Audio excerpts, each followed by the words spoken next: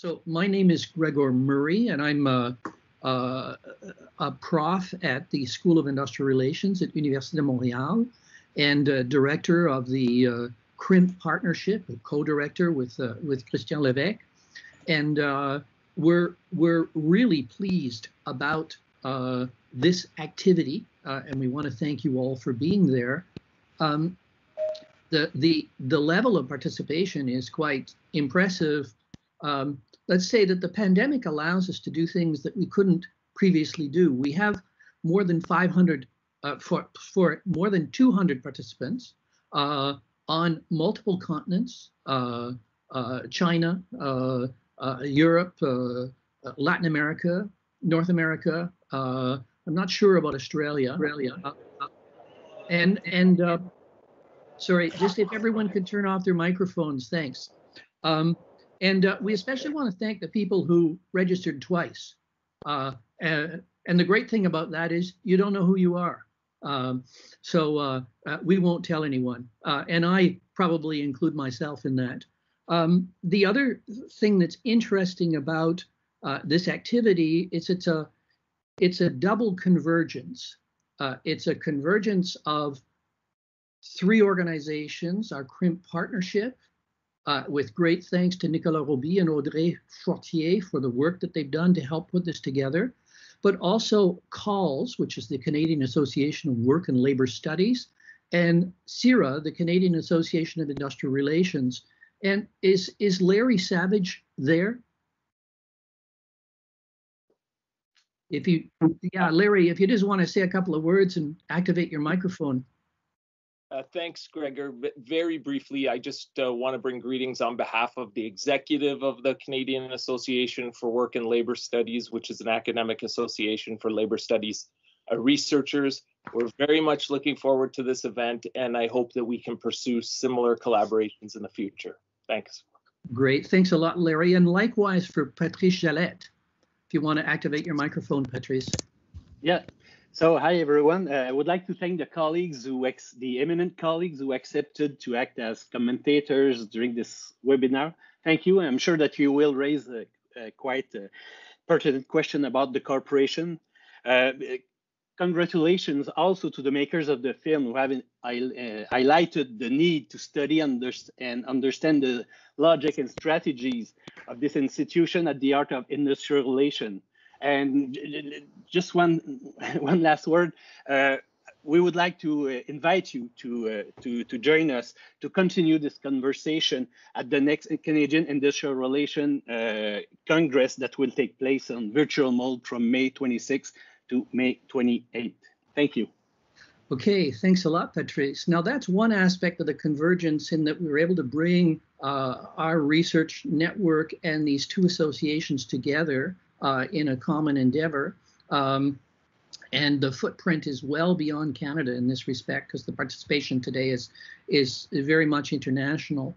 And the other aspect is simply that we have 6 fantastic participants, starting with Joel Bakan, to whom we owe great thanks for the work that he's done over several decades, which I think if we could do a straw poll, Joel, and find out what proportion of people on this webinar have actually used your film or your films in teaching mode, it would be at least 2/3 and maybe 90%. So that gives you an idea that you are an icon, which doesn't mean we want to give you an easy time. It just means that we want you to celebrate your status as an icon.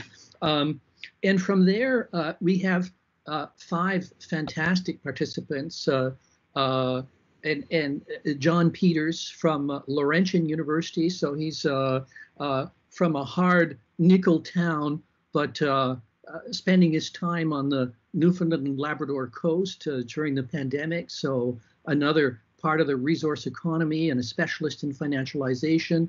We have Rose Batt at Cornell University, the ILR school, who has done extensive work on financialization and its implications for Main Street.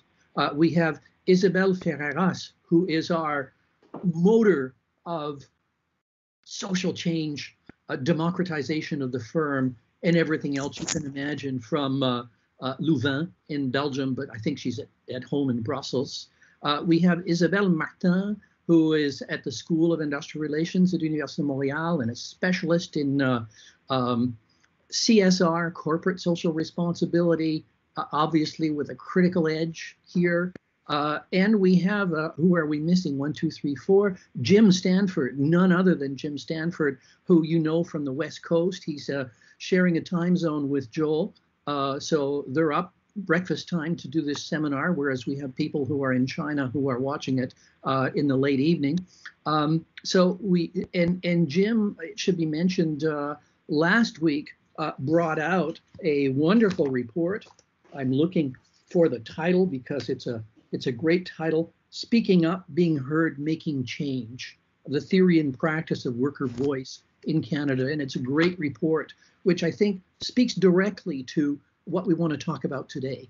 So the format we're going to use is the following. We're going to have an interview, which I'll conduct with Joel, and he'll have a chance to go back and forth on some of his thinking about the film, the core themes. That will last about 25 minutes. And then we've asked our commentators, discussants, to come in 5 or 6 minutes each and on their views of the film, some of the key themes. And then we'll open it up to an interactive discussion. It should not go beyond 1 hour, 40 minutes, which means that we're going to be tight on the discussion time. Some of you will have to leave. That's how it works. But we won't go beyond that time, not least because Joel has to teach. So he offered to do this webinar before he went into the classroom, just to kind of warm up. He usually does an hour or two of this kind of exercise before he teaches. It's performative, right, Joel? So Joel, let's start. And what I wanted to ask you, and I'll ask you to correct me if I've got the interpretation wrong, is that you did The Corporation in 2004. At first, the corporate world said, he's an idiot. He doesn't know what he's talking about. Then came the financial crisis. It was an epiphany. And they began showing your film at Davos and in other forums, in every MBA classroom. And they said, we need to do good. And in a tremendous bout of therapeutic healing and resilience, your new film is a celebration of the transformed corporation. Have I got that right? No, not at all. To begin with, they probably still think I'm an idiot. That the shift happened around 2005, not 2008. And my film is a deep and far-reaching critique of the idea that corporations have changed rather than a celebration.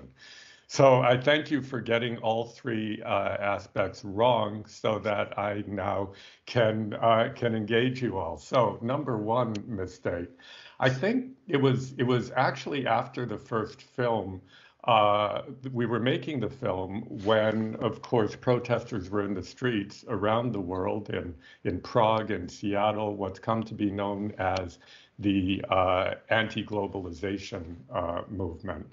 I think corporations were shaken by that.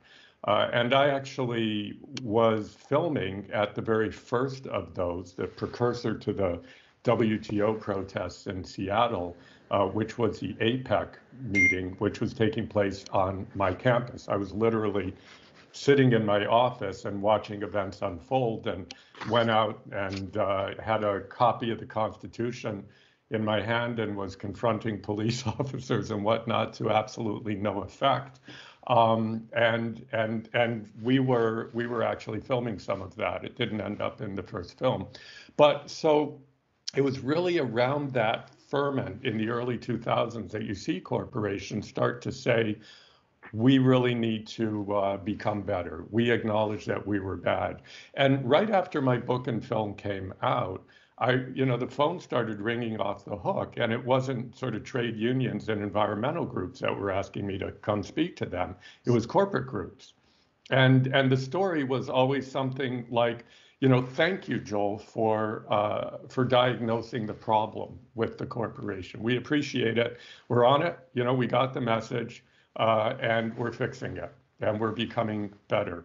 And so the basic sort of idea that this went under was we understand that social responsibility was a fairly peripheral commitment, and we're going to change that. We're now going to bake it into the very core of our operations. And so that's what you started to see: 100% sustainability, recycling, using less water, renewable energy. That all happens around 2005. And I would say the lead company was General Electric and its Eco-Imagination program. That was sort of the first big major program that you see in 2005. You're right, Gregor, that 2008 definitely caused a kind of doubling down on that idea. And so to that extent, it kind of ramps up starting in 2005, and then 2008 again. The Occupy movement comes out of that, sort of 2010, 2011. You start to see the various movements of the squares, starting in the Middle East and moving to Spain and to Greece, and ultimately to Zuccotti Park in New York. And so another big kind of uprising and another hand-wringing moment for corporations and their leaders, saying, you know, this thing that we started in 2005, now we really have to really commit to being good. And then I think what happens in the third piece, I mean, Gregor, you said I'm celebrating this, and quite the contrary. I'm making two arguments in both the book and film. And in the book, it's obviously easier, and we can talk about this if people want, different media and how you can do critical work in them. It's easier in the book. It's actually even easier for me in an academic work. So I'm struggling in the book with trying to write a more popular book and trying to translate complicated ideas into more accessible form. But basically, I make two arguments in the book and film. The first argument is kind of a reiteration of the argument that's made in the first work, which is that, yes, corporations doubled down on this idea of goodness, but they are exactly the same as they were before. And that, you know, if they were psychopaths before, now they've discovered charm. So they've become charming psychopaths. And coincidentally, in 2011, the American Psychiatric Association amended its psychopath checklist to include charm and glibness. So that was very helpful. And you see that in the film and in the book. So that's one idea, is what you're seeing is not what you're actually getting. But the second idea, and I think the more profound idea in the book and film, is that CSR and corporate sustainability and all of that have changed. That they used to be about trying to kind of cover up or modify the bad behavior of corporations, you know, to provide a kind of gloss on the activity of corporations, kind of a marketing and PR kind of thing. But the change that we note in the film, and again, I do this more explicitly in the book, is that now it's become actually a collective class strategy for capital to gain more power, actually to gain complete power, to basically push government out of the social sphere, out of the environmental sphere, out of the regulatory sphere, out of the social provision sphere, and to take over those things, to self-regulate, to privatize, to push back taxes. And the good corporation has become the kind of the velvet glove that the fist of neoliberalism is now in, the smiling face of neoliberalism. So no longer do we have the kind of Milton Friedman idea that, you know, markets are good because markets are good, and we're inherently self-interested people, and we're sort of rationally maximizing our welfare and all that. Now the idea is, it's not about selfishness. It's not about self-interest. We corporations, we the capitalist class care. We are benevolent, noblesse oblige. And so you should give us your schools, give us your water systems, let us regulate ourselves. So this is a much more profound use of corporate social responsibility and sustainability. It's become, in effect, an ideological play and movement of the capitalist class, no longer just a kind of marketing and public relations strategy. So there's a lot of content there, which we're clearly going to get onto on from the various comments. Just an easy question. I suspect that 2004, you said, I'm never going to do this again, i.e. do a film. When did you decide that you were going to do a new one?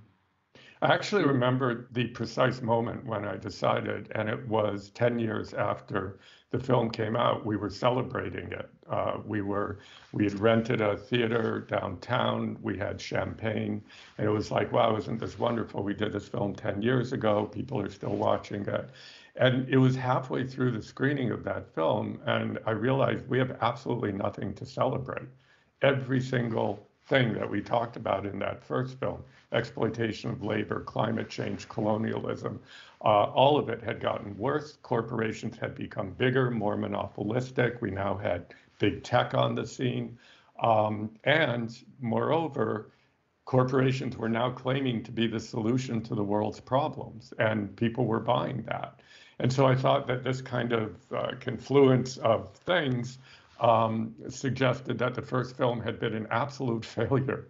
If the objective of the first film was to put a check on corporate capitalism had just kind of was on steroids over the 10 years after it came out. So I thought it's time to start thinking about a sequel, and that was before Donald Trump was president. I mean, that's while Obama was president of the United States, but it was still very clear that neoliberalism had become entrenched in a qualitatively different way than it had been 10 years before, and that its ideological sort of packaging had changed. So, and can we anticipate, Joel, first of all, was there, in revisiting the corporation, the original film, and looking at the analysis advanced in that, were there things that you say, oh my God, why didn't we develop this argument at that time? Or rather, it's the rest of the world that changed, and that's why you needed to make a second film? Yeah, door number two. I felt, I mean, as much as was possible, I felt that in the first film and book, we sort of covered what needed to be covered. And I guess what we anticipated, I mean, we talked about the corporation had become the dominant institution of our time. And I think the tone of the film was, this is a warning that if we don't change course, we may end up with being kind of, with our democracy being seriously corroded by this. And I think we did make that. I think we did make that warning. The unfortunate thing is that we were right. And I'm looking forward to the prequel, where you go back to the foundation of the corporation, but that will be in another 10 years. Am I right in thinking that there is a tension in the new film between competing narratives, and the tension is a creative and an interesting one? On the one hand, you have your all-seeing corporation, the argument that you've been making that can control every aspect of our lives, that we all have Alexas in the corner, and that this is a successfully constructed collective class strategy, as you are arguing. But on the other hand, we have the counter movements and the individuals and the movements that you highlight in the last third of the film. So there we have social housing in Barcelona. We have the Fight for 15 in Seattle. We have Occupy Wall Street. We have the Adani Carmichael mine and Aboriginal land claims in Australia. And we have Black Lives Matter and the Reverend William Barber and others making the arguments over the need for protest and the kinds of protests on the street, even to the degree that you indicate how not a bucket of coal or a container ship of coal, has come out of the Adani Carmichael mine. So could you address these competing narratives you have here? Because on the one hand, we've got the implacable Joel Bakan and co. Making the argument of this impeccably constructed and successful discourse. And on the other hand, we have these counter movements. And you say, well, what's the surprise there? But I think that that's something that if you could address that tension, if you see it as a tension or a creative one. Well, it's more than a creative tension. It's the tension that we're living in as humanity. That is the tension that we at once are subject to unjust and totalizing power regimes, and on the other, we resist, and we resist in the name of human values, of values of justice, of values of saving the planet. So I don't see them so much as competing narratives as I do as necessary narratives to explain the human condition. And I think the best way to understand that is the modeling of this film, the kind of narrative construct that I had in mind in modeling it was actually a zombie film. And I don't know if people are aficionados of this genre, so I'll just explain it briefly. That in a zombie film, you usually start the film in a fairly bucolic town where everybody's happy. And, you know, the sort of paper person is throwing the newspaper, and there are white picket fences, and the sun is shining, and, you know, it's a very nice setting. And so that's our opening. That's our Davos. Is this everybody's happy, the corporations are good, all of that. But in the zombie film, what quickly emerges is that many of those people who seem nice, the barber, the bartender, the candlestick maker, that these, the butcher and the baker, just to complete that metaphor from Adam Smith, that all of these people are actually not human beings, but they're flesh-eating zombies who have inhabited human bodies, and that they're evil and nasty, and they're going to destroy the town. And so then you get the second part of the film, which is the destruction of the town by these zombies who initially appeared benevolent, and now we realize they're horrible and monstrous. The third part of the film, the third act, begins in the basement of the local church, and a group of surviving human beings, non-zombies, surviving human beings are hiding out and hiding from the zombies and the destruction, and they find each other, and they realize that together, collectively, they can organize and have the power to push back against the zombies. And so they emerge from the church basement, they battle the zombies, and they win. In the case of our film, the ending may be a bit more uncertain than your typical zombie film, but that is the structure. And so I'm not sure that they're competing narratives as much as they are a dramatic narrative that I think very much describes where we're at, which is, and I don't know who's going to win, but what I do know is that over the last 10 years, I would say beginning with Occupy, which is where we begin the third act of the film, and culminating with the BLM movements recently and the climate movements and everything else, we're seeing a kind of invigoration of social movements, of labor movements, of anti-colonialist movements that is, I think, reflecting the very challenging circumstances we're in. In other words, the movements are stepping up to just how severe and existentially sort of crisis situation we're in on so many fronts. And I don't know how it's going to end. I guess, you know, I'll make a film in 10 years, and hopefully it'll be a film about the world turning to justice and democracy and humanity. Now, you've got different lines of, we'll call it struggle, of influence. Of course, the state can intervene, and you do quite a comprehensive job on the state in terms of the corrosion of politics and the making laws ineffective. But nonetheless, you can think of regulation. You can also think of resistance, which is well illustrated. Is there any scope for self-reform or reform from within? In other words, and I'll give the example, a lot of us meet managers all the time, managers who are concerned about the jobs and the communities from which they're issued, managers who don't necessarily want to do ill, but rather want to do good, and some are given license to do good. So is there scope for some elements of social innovation from within firms? Or you're saying as long as a firm doesn't want to pay taxes, there's little that you can do? What's your take on this, given that the people who are really shaken up by your films are managers?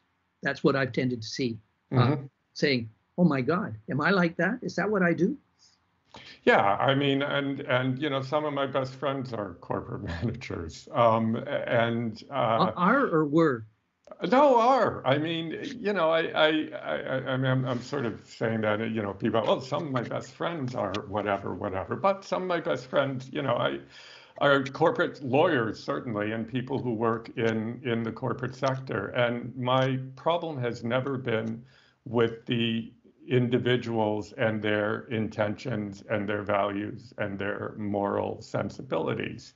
My problem is with the institution, and not just the institution of the corporation, but the institutions of capitalism, of finance, of financialization, the incentives that those create, the imperatives that they insist upon, and the way that we're kind of, as individuals, always struggling between our inherent sensibilities as human beings and the demands of the institutions that we're part of. And so the example that I use, it's a very Canadian example that I use in the book, is hockey. And it's a game I love. It's a game I've played. It's a game I've coached. I'm not particularly good at it. And when I play it, I tend to be a kind of chippy and somewhat violent player to make up for my lack of skills. So the way I see it is the corporation is kind of like a hockey game. Hockey is an inherently violent sport. It has a set of rules and a set of imperatives. You have movements within the sort of hockey establishment that say, let's make it less violent. And you have people on the other side saying, let's keep it the way it is.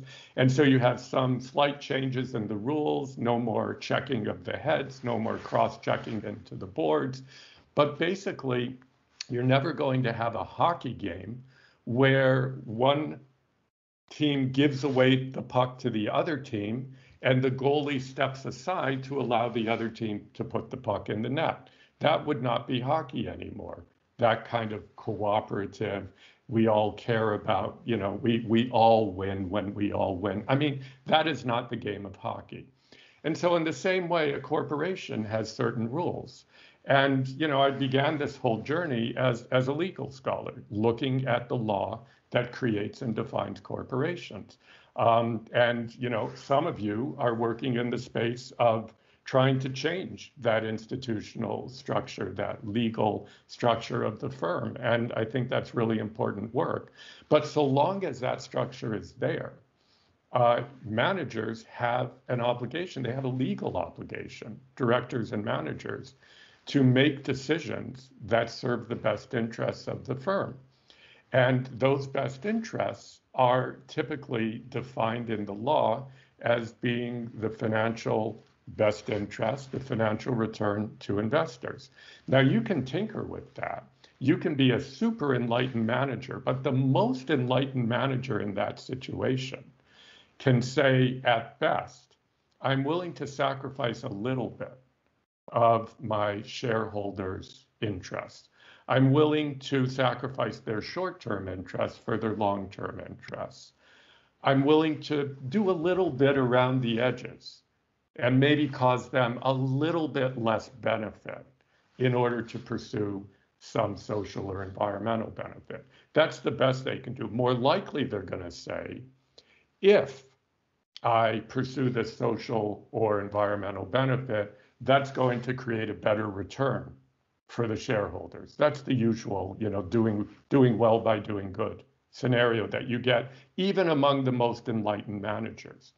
So the managers are trying to reconcile their morality with their institutional positions. And the best they can do is the kind of win-win scenario or doing well by doing good scenario, or maybe saying we'll sacrifice a little bit of shareholder value for these other values. But they can't say we're actually going to sacrifice our shareholders' values substantially.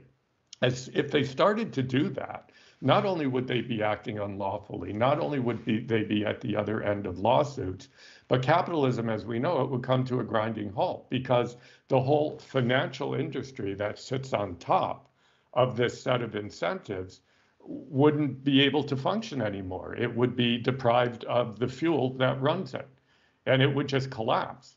So, I mean, let's say thought experiment that, managers got together at the business roundtable, and instead of this sort of Jamie Dimon fluff about how we have to care about communities and all of that, they made an agreement among themselves, the 200 top US CEOs made an agreement among themselves that they were going to cut the return on investment by 50% in order to pay workers more, in order to put in environmental safeguards, in order to pay more taxes, in order to ask the government to regulate them. So this was what they agreed to.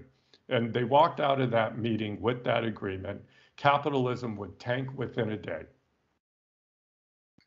Now, Joel, there are many other questions I could ask you, and we could continue this discussion. And I do note that if you go on Joel's website, you'll see many interviews that he's given, including a quite interesting podcast recently with Russell Brand in the UK. So there's lots of ways you can follow this up, but I think we want to bring the discussants, the commentators into the conversation now so that we can hear what they have to say, we can get your reactions. And I want to remind everyone who's listening in that there will be opportunities either to ask questions through the chat if you don't want to be seen on camera, or we'll be able to take a limited number of live on camera questions or comments. So we'll be looking forward to that. That will be after we go through the rota of comments and have some reaction from Joel. So thanks very much. We have something for everyone. Zombie films, ice hockey, which could be field hockey. Pick your metaphor. It's in the film or somewhere behind it. We're going to first ask John Peters to intervene, and then we're going to go over to Rose Batt, and then I'll tell you before Rose who's up next on the rota. So thanks so much, Joel. Thank you. Over to you, John Peters in Newfoundland and Labrador. What's the weather like there, John, on the coast outside of St. John's? It's actually sunny today, if you can believe it. So we just had 4 days of first rain, freezing rain and snow, and then we had snow, freezing rain, and then rain. So we had your pick. And in both cases, we had winds of 100 to 150 kilometers an hour. So it was a sort of an issue where I think the left often feels very much at home, right? You're facing rather adverse conditions in many cases, right? So, and John, so yeah. Do you use the corporation in all your classes, every session? Yeah, near, yes. Some of them? So I wanted to tell Joel that I could be part of his fan club, and I'd be very happy to create the fan club of the corporation heads, right? And to show it widely, because my students have always had their eyes opened by thinking about corporations as psychopaths. And even the business students who I have in my classes, maybe they're not entirely convinced, but they certainly come out thinking very differently at the end of it. And I think using these as sort of educational tools, Robert Reich's Inequality for All, Bill McKibben's Do the Math, right?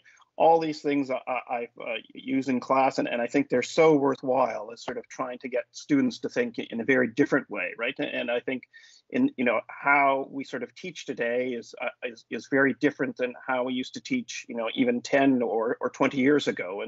And I guess that's kind of what I wanted to just ask a little bit about that, because it seems like you have given quite a bit of thought to how you try to reach, as a legal scholar, how do you try to reach a broader audience?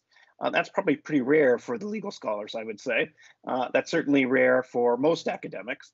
But as someone who sort of likes to straddle both the academic side and, in my case, the labor side, trying to get very complex messages out to a wider audience is a big hurdle all the time.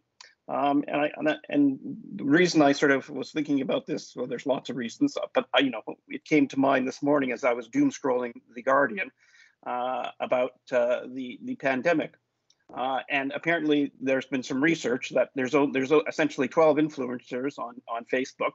And those 12 influencers have had global influence talking about the problems of the pandemic. Now, you can deplatform those people, but at the end of the day, there's still going to be, it's like a whack-a-mole problem. There's still going to be, another 12 who are going to pop up, and then suddenly, all that, effort that's put together by health authorities, and everyone else to say, look, we should get vaccinated. We don't want to all die or have others die because of our negligence.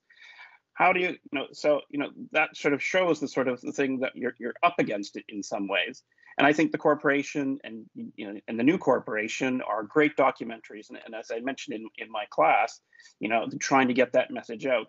But I'm wondering, what other sorts of thoughts did you put into in terms of using that media? You have both a book as well as a documentary.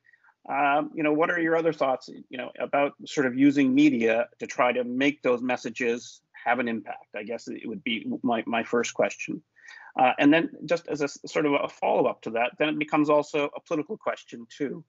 It's one thing to sort of educate students or labor movements about the problems of the corporation, but it's another thing to sort of get them to do actions on the corporation, or to take political action, or to take those initial sorts of steps to sort of address the political problems. The environmental movement, I think, is probably way at the forefront, in many cases, ahead of the labor movement and thinking about corporations.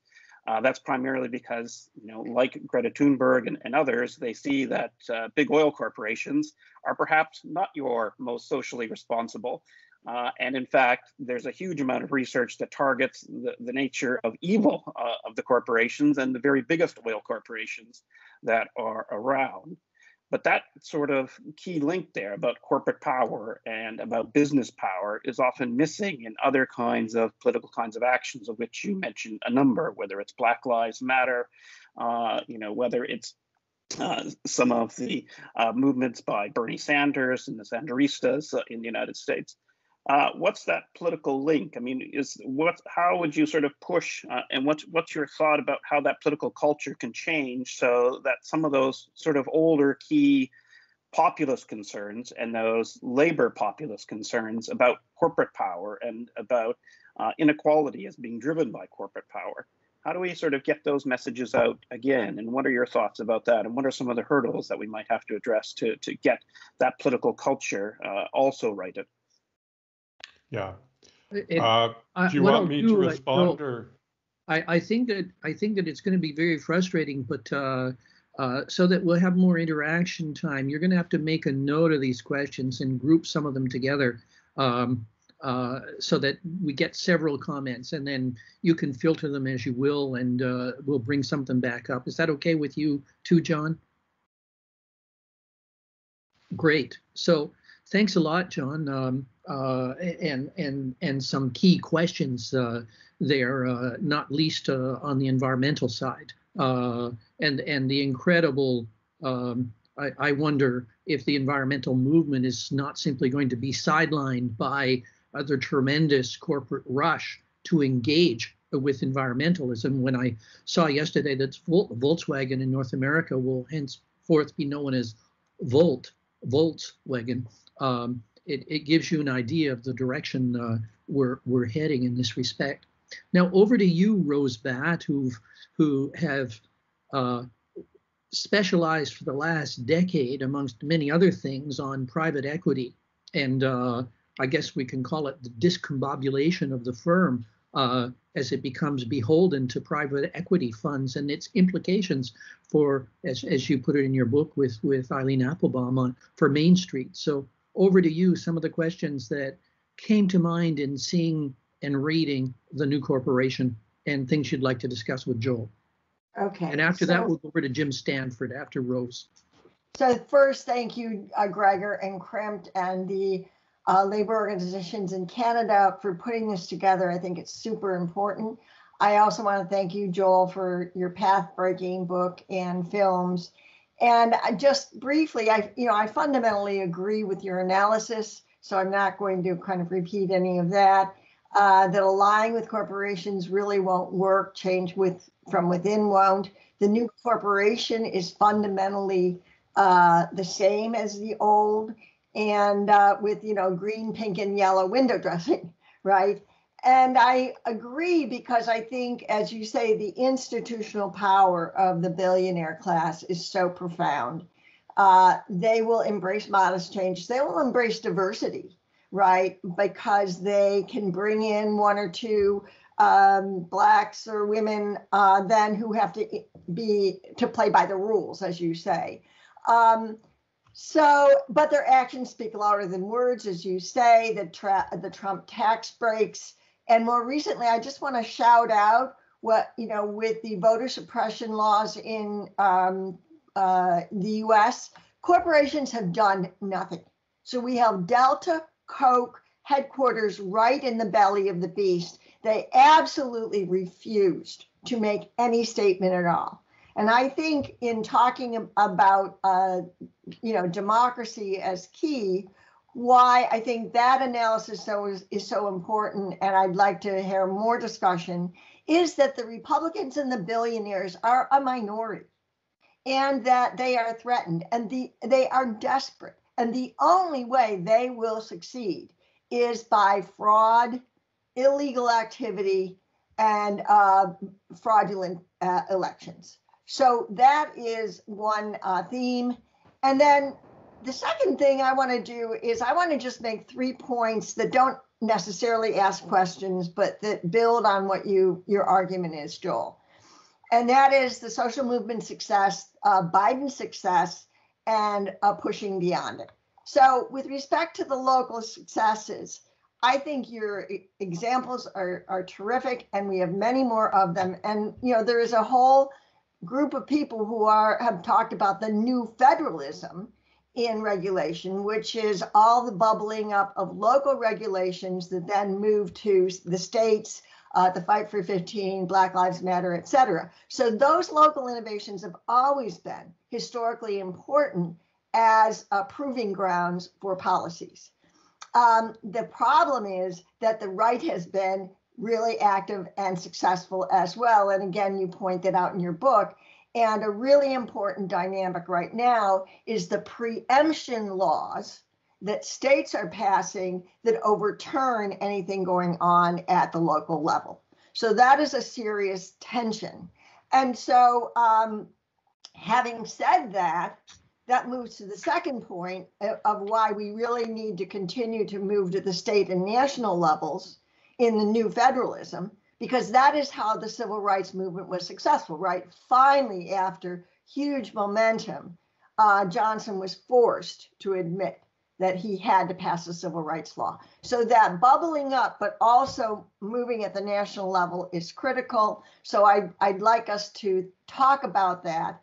And Biden is successful because of the social movements, and he's been pushed farther to the left than we ever expected him to be. And we already have great appointments and low-hanging fruit that is being attacked through executive orders on social policy, labor policy, support for unions, economic relief with the stimulus package. Now, the third point I want to make, I think, pushes us beyond this, which you mentioned, but I think we need to do more head-on work with. And that is beyond the comfort zone of Democrats is to take on finance capital. And finance capital is in the background. They're the ones, they are the puppeteers pulling on the strings of the puppets in the corporations. And so people don't understand those dynamics, and they're afraid to attack finance capital because it's just too complicated, right? And so that's where we have to figure out. So I'd love to hear a discussion about how we go there. And there are great examples in the US with the similar kind of coalition bubbling up, which is, and I'm just finishing up, Americans for Social Financial Reform, many unions, the Consumers Coalition, many think tanks, Better Markets, all sorts of groups are actively developing strategies to take down billionaires, finance capital, Wall Street. We know of a few, I'll just highlight them and then we might get back to them, but one is the Accountable Care Capitalism Act that goes after all the financial techniques used by corporations, as well as insisting that workers be put on boards. And the second is the Take Back Stop Wall Street Looting Act. Now, finally, I'll just add, there is an easy thing we can also do, which is to undertake investor reform by changing the fiduciary rules. They were changed by executive order in successive presidential cases. Biden just rolled back the ESG rules under Trump, and we can free up pension funds to use their trillions, 32 trillion in the US, 17 trillion in Europe, to adopt ESG principles. We have examples of that in Quebec, we know. And just to highlight the final point, 35% of the investments in private equity are from pension funds. That is completely against workers' interests as well as public interest. And so that is another point of leverage to really go after the billionaire class. So I'll stop there. Rose, thanks so much. And we're going to go over to you in just a second, Jim. Can I just, some people get dizzy when you start talking about fiduciary duties, Rose, and I wonder if you can just give an example of what you would mean by a change in the fiduciary duty so that people can follow the argument with regard to finance capital. Yeah, so a kind of thumbnail definition is that fiduciary duty historically meant that you have to be honest and not fraudulent in your dealings with the funds of your beneficiaries, so pension fund members. And that meant a broad definition. So that could take into account, I mean, certainly you had to get high returns, but you didn't have to get high returns at the expense of everything else. Over time, the definition became one in which it said your fiduciary responsibility is only to maximize returns, regardless of the effects in other realms. But that was a Bush era change in the rules.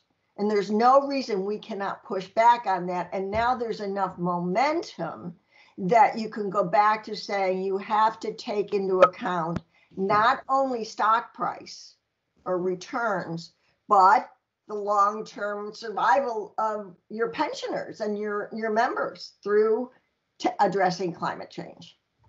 Okay, great. And I know, Jim, that all of these things are going to completely derail what you wanted to say, because as the author of multiple books on the bubble economy, but keep to the film if you can and say whatever you want. And after Jim, we'll go over to Isabelle Martin.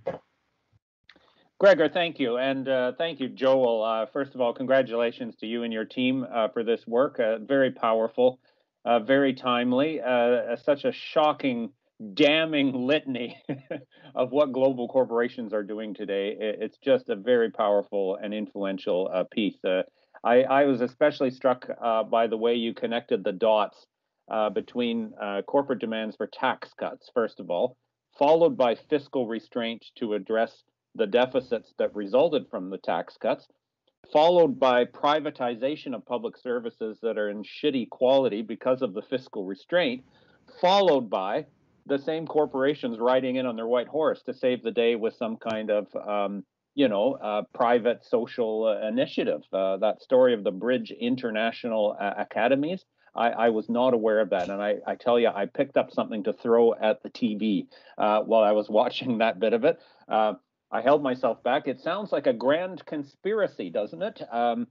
And the problem is when you recognize conspiracies, you start sounding like a lunatic of some kind, right? A tin hat and everything. But I have learned over the years that just because you're paranoid, it doesn't mean they're not following you, okay? So in that regard, we have to take the possibility of these conspiracies, from the Mont Pelerin Society on down, seriously. Luckily, I didn't break the TV by the time we got to the end of the movie and some of the hopeful messages that were there. And I wrote this one down. I'm gonna get it printed and framed. Was the quote from that wonderful city councilor in Seattle, Kishana Sawant. I hope I'm saying that name right. You don't need a PhD in economics to know that your life sucks under capitalism. And I have a PhD in economics, okay? So I'm not trying to devalue my own credentials here, but she's absolutely right. I want to throw one nuance into the discussion around corporate social responsibility, which of course is a contradiction in terms. And yes, the commitments that these companies are making are shallow and meaningless and unenforceable. And yes, the structures and forces of capitalism, and in particular, the competition for profit that drives capitalism, will quickly overcome any of those shallow commitments, those feel-good gestures, because they have to. The system doesn't do this just because there's greedy assholes running it. Yes, there are greedy assholes running it, but there are other people who have more morals running it as well. And they do these things because the system forces them to do these things, because they'd be out of business if they didn't do these things. And there is also a huge risk of these sort of shallow initiatives overwhelming or replacing what should be done, which is accountability, transparency, regulation, and ultimately, in many cases, public ownership of these activities rather than having them assigned to these private institutions. The nuance that I would add is that the fact that companies feel they have to do this shows to me that they're worried. They are worried about their legitimacy in the long run, in a kind of a deep cultural sense as well as a political sense and a policy sense.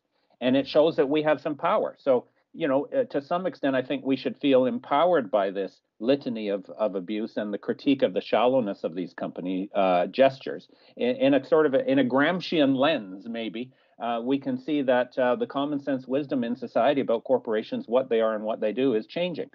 Here's one example. The Pew Center in the US does an annual poll of public attitudes towards different institutions, including corporations, unions, government, the media, et cetera, et cetera. And the latest one that came out a couple months ago showed the public support for corporations and what they do at the lowest level since the Pew Center began this poll something like 50 years ago, which shows that, again, particularly in the pandemic, I mean, this is just galling when you see the business sector and the financial sector making record, historic, all-time profits from human misery around us. Again, you don't need a PhD in economics to figure out that's wrong. So I think that there's a grain of hope in that, not in the sense that I'm endorsing these corporate social responsibility initiatives. We should be skeptical and critical of them. But even some of the campaigns that are pushing companies, I'm thinking, say, of the divestment campaigns that you see, in many universities, for example, and other institutions trying to pull money out of the fossil fuel industry, and just like we did with South Africa years ago. If somebody came and told me, by pulling the money out, we're going to starve the fossil fuel industry of capital and thereby wrestle it to the ground, I would say bullshit. That is not how capitalism works. As long as producing fossil fuels is a legal and profitable opportunity, the money will flow in there to do it, even if it comes from private equity firms that don't have to go through the trouble of corporate social responsibility statements or whatever.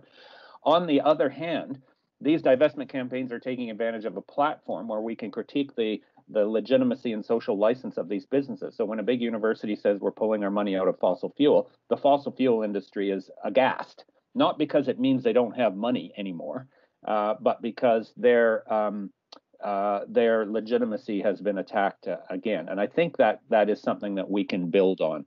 On the other hand, the ultimate solution to change, as Joel's work has pointed out, is not these sort of voluntary initiatives or informal pressure. It's formal, enforceable legal measures to bring about transparency and accountability to workers and communities and the environment. And we shouldn't settle for anything less. When we see companies getting worried about their reputation and doing things like this, we should know that in a way we have them on the run, and we should demand something bigger from them. And I know Joel's on board with that, and his work is just an enormous asset on our side of the argument. So thank you again for what you've done.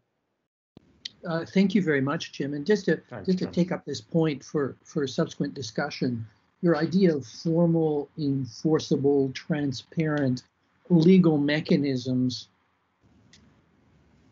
did I get a takeaway from the film that these are bound to fail because of the nature and distribution of power in society, or it's that's part of that counter narrative that you have things happening on the one hand with regard to the way corporations operate, but that legal enforceable measures actually change the directionality of how firms are operating? Because I hear that from you, and maybe I heard it a little from the economist and a little less from the law professor, but the law professor can defend himself afterwards. Would that be now or yes? No. I don't know whether you wanted to answer that, Jim. Your mic is off. Sorry, Gregor, I thought you were asking Joel a question. No, it's just to check you out on you're putting hope in legal, enforceable, transparent mechanisms. Like paying your taxes and respecting a collective agreement and living up to the law on environmental standards. Those are the things that will change corporate behavior, and they would prefer to not have to do those things. And part of their feel-good CSR strategy is to try and circumvent those measures. And this is why I say we've got them on the run. Here's an example: is this stupid thing Uber came out with the other week in Canada, and they've tried it elsewhere. That instead of being forced to treat their drivers like workers, which is happening in the courts, this is being determined in the courts all over the world. They want to voluntarily pay a little bit of a benefit premium above the normal very low rates that the drivers get. And that will give them a fund, basically a personal fund that each driver can use to cover things like retirement saving or sick pay or all of the other things that normally go with a job. And, it's pathetic, it's dangerous, but it's a sign that Uber is worried. And so, in a way, this is an opening for us to say, no, Uber, your workers do deserve retirement savings and sick pay and workers' compensation. And by the way, this is not how they're going to get it. So, we are forewarned and forearmed by Joel's critique of these superficial measures, which is good. But I'm optimistic that through political mobilizing and power, we can get something better than that. That's where I take a grain of hope from it all. Okay, thanks very much, Jim. And this is an ideal segue over to our labor law professor, though I don't want to pigeonhole her as much more, in fact, in terms of corporate social responsibility and understanding of the economics of law. So over to you, Isabel, and your reading of the film and the book. Thank you, Gregor. Thank you, all of you, for being there, for accepting to allow me in, because I was afraid that Gregor would talk to me about being the CSR person, or it's usually how he present me. And then I was wondering, what should I do here? Should I veil myself? But I think the appropriate thing is to make a public confession. like in the good old times. So here I am. Thank you for being there. The more you are, the more public my confession will be. I have studied CSR for the last 10 years. I hope you will forgive me about doing that. I was trying to see if CSR could be used to provide workers with leverage to negotiate with corporations. So my first question to Joel is like, should I give up? Now, second thing, to make my confession more complete, I think I have to explain how deeply I have erred there. So I understand since watching the movie, I had a glimpse at the problem, but now the movie was a complete devastation for me. CSR confers social and political legitimacy to corporations. It allows them to address social environmental issues and opens them the door of international institutions. So corporations can lobby to capture environmental and social agendas. I've learned this lesson. Second, CSR facilitates economization, this penetration of the corporate capitalist system and values into new areas such as education. And Jim, it was the same thing for me. When I started Bridges School, I was ready also to throw my computer away. I was watching it on Netflix. Not Netflix, but the link, I don't know how to put it on the TV. Third, CSR legitimizes corporate self-regulation, this ultimate displacement of states. And corporations use self-regulation to increase their power. In the research we did on the mining industry, unions told us how health and safety policies were used to do exactly that. So I'm getting my lesson now. What is to be done? And at the exact moment when I was completely desperate, in the movie, there is some course of action.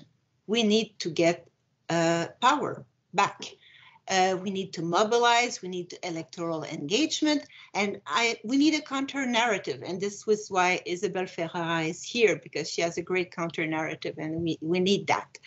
But now, this is my second nature. As Gregor pointed out, I do economics of law. So I'm bound to be a realist and a pessimist, and I don't know, maybe you'll throw the brick at me after I've done talking. We need wide-scale support. But to gather this wide-scale support, to get out of just our narrow niche and of academia, we need to understand the profoundness of the economic power of corporations. And I won't dazzle you with numbers, just with this concept. The problem with economic power is that it puts you in a hold-up position. Suddenly, your capacity to earn a living, to finance your retirement, to work your computer, is hostage to your opponent's decision to allow you to continue to use its resources. And the economic power of corporations is profound.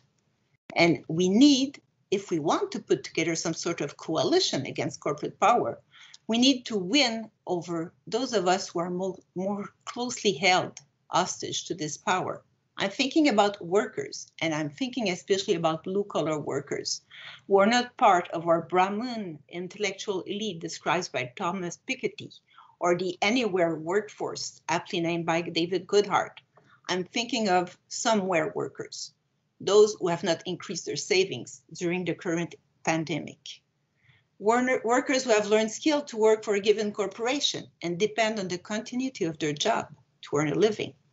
Workers who need corporations to continue operating in their own town, and they will fiercely defend their rights to do so, even if the rest of the society environment is to suffer. Workers, and here I think we are all included in this category, who are dependent on corporations at large to perform well if their retirement savings in the form of stocks, as Joel said, capitalism would collapse, and so will my pension. If the corporate managers start acting in the best interest of all of us. So we need a plan to provide to the somewhere workers jobs where they may use their skills, or formation to acquire new skills, and a plan B for retirement for all of us, to lessen our dependency on stock markets, ever increasing, this promise of increasing profitability that keeps us capitalism afloat. Any ideas on how to achieve this? That was my second question. Thank you. Fantastic, Isabelle Martin, and Joel will be relieved. He doesn't have to come up with this plan before Isabelle Ferreras comes with her counter-narrative plan. So over to you, Isabelle. Thank you for being there late afternoon in Brussels. Well, hello everyone. Hi, Gregor. Hello, Joel. Hi, Jim, John, Rose, Isabelle. Great to see you, and all the friendly faces whom I don't see, but it's really nice to be with Cream today, and the day we'll meet again. It's gonna be a big party, I'm sure. It's so cool to see you, but indeed from afar. Well, first, let me say also that I really love Joel's work. I think both his documentaries have been extremely important to me, at least, but I can see that it's been for most of us today, and I know all our students also have been benefiting along the years from the first and now the second one. And indeed, the conversation is super interesting. There are so many things I would love to add to the conversation. I'm gonna try to focus on a few points. And there is a nice segue with what Isabelle just said, which is that indeed we need a plan to decommodify work so that workers are put on a totally different footing to wage this struggle against corporations. And that plan, I think, is a job guarantee. So I recommend Pavlina Cherneva's book on the job guarantee, which is an amazing book. But now to go back to the documentary, I'm totally with Joel on many points, but in particular on the fact that the logic has only been reinforced between the two documentaries. But at the same time, I also am with Jim in terms of hope and in terms of, I think we are in a different world. Even though the power of corporations obviously is so tremendous today.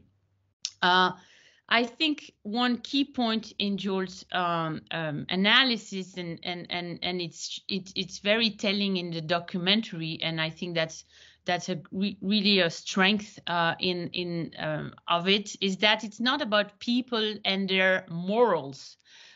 These people look actually like, they're nice people. They're really trying to do good. They do believe in what they're doing, in what they're trying to achieve. It's really about the institution. And I think, obviously, as a sociologist, it's a basic a point that we learn as sociology students. It's really about the structure. You need to look at the structure, and the documentary really brings you there. Corporations are the capital structuring, the structuring of capital investment, and we have given them total power. So it's a bit like to let corporations rule the firm. It's a bit like to let the House of Lords, let's say in the UK, govern the country. Lords are the property owners, as the members of the board are the property owners. They are the share owners. But yet firms actually are political entities in the hands of those who own capital. But let's remember that firms are actually made possible only because they are workers who invest their person in their work to make the product or the service exist. So I think the hope really lies in the recognition that this has been the central quest of the democratic project, is to disentangle the connection between political rights and ownership. We need to disentangle that connection. And as long as we don't do that, obviously the structure will be very efficient in performing what it is supposed to do, which is to bring more power and more profits back to capital owners. So I think here that speaking to what's in the news in the US in particular at the moment, with a big interest in unionization, which I think is obviously crucial because unions are really the collective vehicle for workers' representation. But this is vital. The struggle in Alabama is absolutely vital. Yet it's not enough. We need to change the structure because, you know, unions can achieve only what they can achieve. But if you maintain the structure of capital investment the way it works, it's not going to produce a different result. So I think we should really think about embedding the corporation into an institutional organizing where workers get power. It's as simple as that almost. And we should not repeat the mistakes or at least the blind spots, probably it's better, that we made in history, in the sense that most of the left politics has been since World War II, very obviously has been focused on governing markets, structuring them to generate fairer competition, but yet this is not going to deliver what we need. So, and today again in the US, you see a lot of discussion about breaking up corporations. I think that is obviously a very relevant topic, and there are stellar appointments in the Biden administration working on that. Yet, this massive market power that these corporations enjoy shouldn't have us not see that they will remain, even broken up, they will remain despotic if they are not democratized. So that is really, I think, the point that when you see the documentary, you get very clearly that it's about the structure, it's about the allocation of rights that are now in the hands of corporations, of capital owners. And I totally agree with Joel that if we don't basically tackle that struggle, actually it's the democratic project as a whole that is in jeopardy.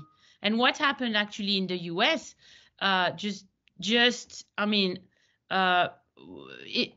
Biden not elected, the US was really on the verge of collapse because of the corporatization of its public political life.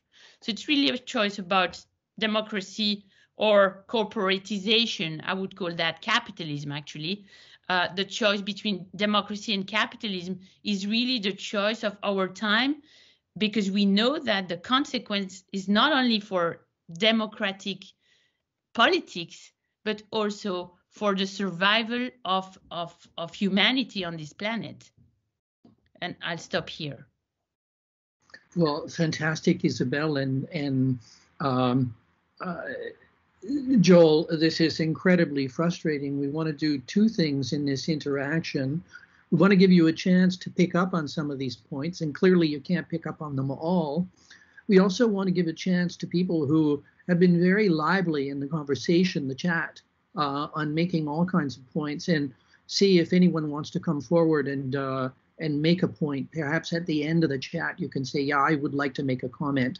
And you can do that now, because it's hard to pick up the whole thread of the conversation as to who is making a comment as opposed to wanting to intervene. So over to you, Joel. We have a fantastic range of issues, from how you popularize and take democracy further, how you draw on the bubbling up and you systematize and take it forward, how you get plans, how you embed worker power in the institutions of corporations, connecting dots. I'm not doing justice to the richness of the comments. So to pick up a few of these threads as you will, and then we'll open it up for some other comments from people who are listening in. I'll try to be very brief. Isabel Ferraris is absolutely right. It really is about democracy versus capitalism ultimately, and that we need to think about democratizing our economic sphere. The idea in our current systems is that the economic sphere is capitalist, the political sphere is democracy. That division has always been an ideological charade and a large part of the problem. And it relates back to something that Rosemary and John were talking about, and that is the fact that these companies can, in fact, embrace diversity. They can, in fact, embrace some environmental stuff.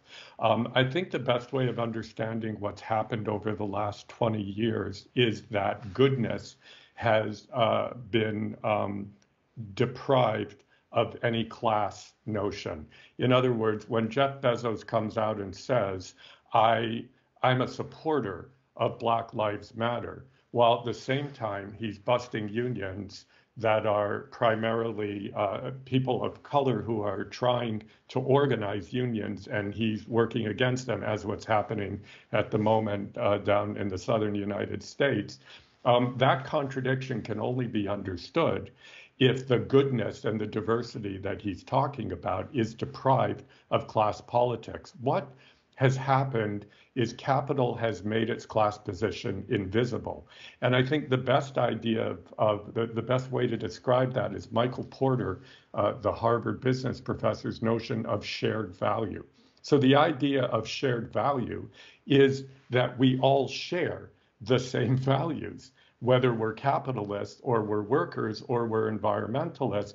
And in that very idea, we completely make invisible the notion of class, because no longer is there an inherent conflict between capital and other classes. No longer is capital even identifiable as a class if we're sharing values. So it's the elision of the very notion that capital is a class that I think allows companies to be so magnanimous now. But when you follow the links and you ask how they're being magnanimous, it always stops at class. Rosemary made the point, why aren't the companies, but she basically made the point I'm just making. This is why the companies in Atlanta are not stepping in to stop the voter suppression stuff. They have a class interest in suppressing the vote. That was the point she made, and she's absolutely right. And while talking about Rosemary, I would say one thing about her sense that we need to take on private equity and we need to take on the financial industry. You're absolutely right. One strategy for doing that, which also lines up with some of what Isabel Martin was talking about, one strategy for doing that is to bring the state and government back into public provision in a much larger way. In other words, one of the realms that private equity firms are really working in is, running things like water systems, fire departments. This expansion of capital into what might be called the public service domains has been a huge area of growth, and particularly for private equity firms. And a lot of finance, you look at a company like JP Morgan, not a private equity firm, but a lot of their work is to promote privatization. The story in the film about Detroit is all about that, because they've run out of places to grow. And so that's what's driving that privatization bus. And that is what is really putting the power of finance onto steroids. So that's one idea, and I totally agree with the idea of the new federalism. It's embedded in the film, as you pointed out, Rosemary. We focus very much on this urban renaissance, as Juan Gonzalez describes it, for exactly that reason. And Shama Suwan, in the book, I talk about this more, is very self-conscious about saying, you know what? We actually can make some headway at the local level. And a great constitutional scholar, John Eli, talked about the states as laboratories for ideas, and you can say the same about cities and local government. So I very much agree with that, and it is very much built into the film. Jim, your belief in law and how that sits in a sort of friendly, not a disagreement, a friendly tension with Isabel's belief that we need to change the market, not just govern the market. I think you would both agree that you need to do both, and certainly that there are synergies between the two. And I'm a big believer in law. I used to be involved, I guess I still am, in what's called the critical legal studies movement in the United States. Duncan Kennedy was my thesis advisor at Harvard, and so I was very much part of that whole movement. And I was always astonished at how they were always tagged and targeted as being anti-law. And I always thought of them as being pro-law. They were such believers in the principles underlying liberal legality, but they felt betrayed by the fact that those principles were never put into play. I don't even think they knew that, and I've had this argument with Duncan Kennedy before, but the real people who are anti-law are the corporate elites who don't want to be regulated, who don't want to pay taxes. Like they're the ones who want to push law back. And so in a paper that I wrote, Rosemary, in actually the Cornell International Law Journal, it was called The Invisible Hand of Law. And the point is, law is not being pushed back anywhere. Law is what creates markets. Law is what creates corporations.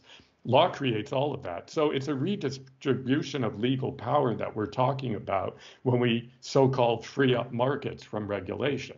We're just putting more truck in the legal regime that enables corporate capitalism to function and less in the checks on capital's power that have been created. So I totally agree with Jim that we need legally enforceable mechanisms to govern markets, while I also agree with Isabel, and I love her work on this, on the idea of workers being seen as investors in the firm.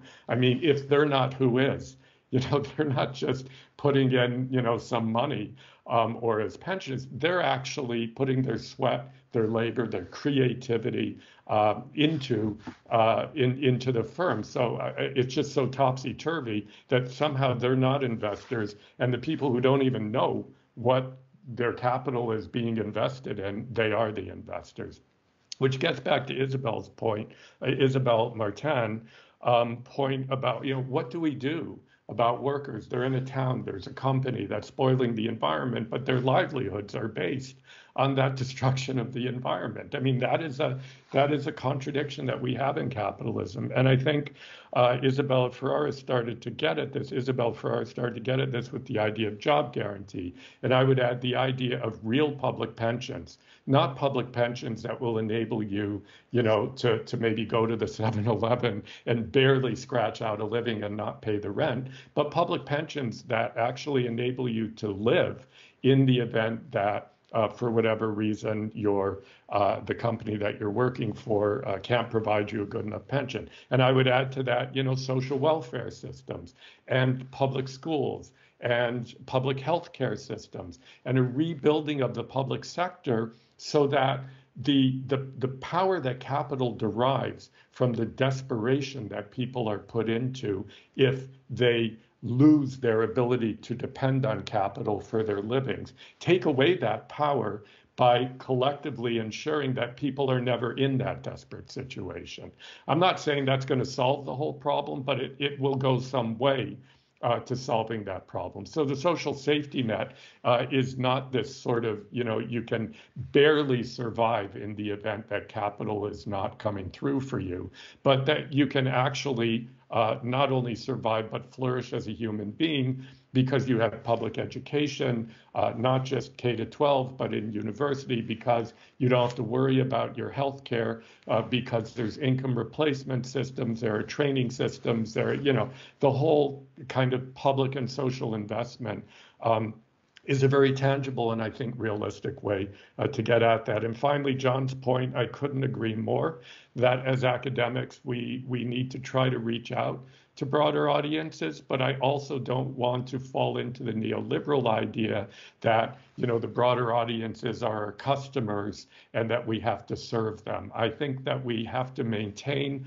our integrity as scholars and as intellectuals and not become self-hating, but actually understand that these are super complex ideas that sometimes we have to write and think in ways that are very, very specialized and that aren't necessarily accessible, while at the same time thinking about how we can translate, because I see it as an act of translation. My initial thinking is always in the academic scholarly realm, and then it's like I need to translate this into a language that somebody who doesn't have 3 law degrees can relate to and be moved by, not just thinking, but be moved by. And that's not patronizing. That's just recognition of the fact that something happens when we spend 12 years of our lives training to get PhDs in economics or sociology or whatever. We do become specialized. And that's not a bad thing. That's a good thing,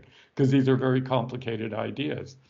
But so we have an obligation both to hold on to what's important about that specialization and at the same time try to communicate those insights in a broader way than only to people who share that specialized knowledge.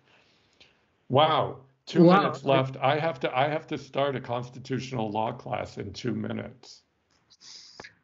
We really want to thank you for this, Joel. Now, I wasn't sure whether you could make it to 40 or 30. You're saying it's 30. I'm saying it's 29. Okay, 29. So first of all, we want to thank Joel. And I think that what that means is unfortunately to J.F. He and Jonathan Preminger that we're going to have to frustrate you here. But I'll ask any of John, Rose, Isabel, and Jim if you have a parting comment. Just thanks to Joel for his fabulous work and Gregor for pulling this together. I think it'll amplify it in lots of audiences. Thank you. Thank you. Anyone else? Well, I think we need to respect the fact that a constitutional law class is a constitutional law class, and some people find 1 hour long on Zoom and other kinds of calls. We've done an hour and a half in a very interactive way, with apologies to the audience for not bringing you in this respect. But if you take a look at the chat, there are a lot of interesting questions happening there too. I think we really want to thank all of our panelists here for stepping up to the plate and for bringing this conversation forward, which clearly we want to take forward, and it's critical. So thanks very much to you all. Yeah, thank you all, and I really look forward to doing something like this again sometime. This was fabulous. So thank you so much, and we'll see you down the road. Bye-bye. And for those of you who want to continue, Joel, can they FaceTime into your constitutional law class? I'd say yes, but I have no idea how technically to make that happen. So, okay, anyways. Great. Take care. Bye, everyone. Thanks to all.